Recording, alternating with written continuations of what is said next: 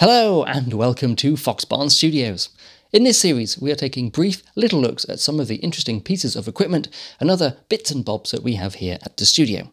Today we are looking at the Neve 1073 preamp and EQ. Originally designed in 1970 by Rupert Neve, it was for Wessex Sound Studios and it was part of their new recording console.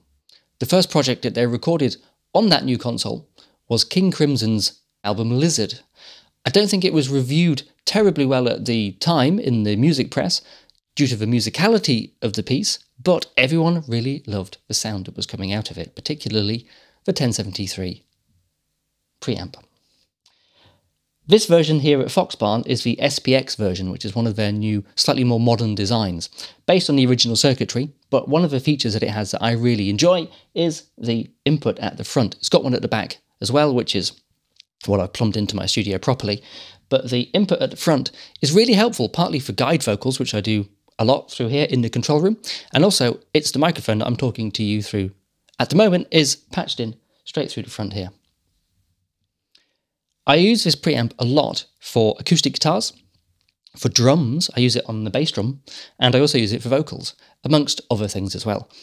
The reason that I use it is I really like the sonic character that the preamp gives to the sound source. It makes guitars sound really lush and full, and I use it on the bass drum in conjunction with the EQ, where I can get a lot of low-end punch through this.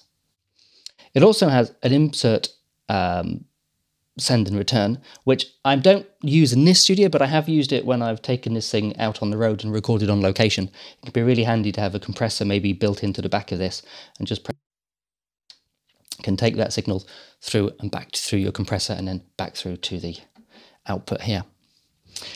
It's a lovely piece of kit. I use it all the time.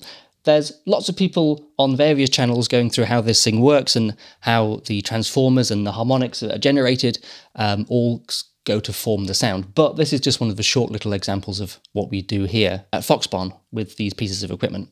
So for me, it's an absolute must for acoustic guitars with some of the EQ, or just driving into the preamp on its own can create a really lovely full sound on an acoustic. I also use it for vocals, not always, but I often use it for vocals.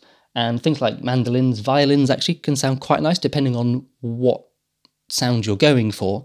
A lot of the more earthy, rootsy acoustic stuff that I work on, I will often put violins and things through here. For acoustics and for certain vocals and certain other stringed instruments, I think this thing is absolutely brilliant. So check it out. This is the SPX version. There are various different versions you can get. We use this one. We think it's great. And I will see you guys soon.